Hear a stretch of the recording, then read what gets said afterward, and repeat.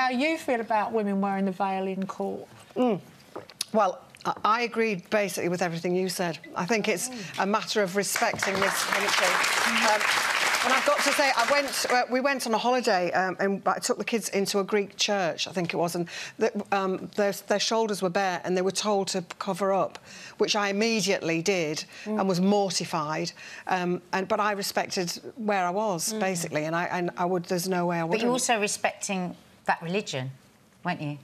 Yeah, but I was. So it's in a kind way, of it's the similar. same thing. Yeah. Yeah, but the thing is, in a court of law, like has been said before, you need to be able to see somebody's face, I think. I thought the idea about covering up, doing it behind a screen might be a good idea. It's a good compromise. As a compromise. As a compromise. But don't you also think that we're also so ahead of the rest of the world on these issues that we can sort of set an example?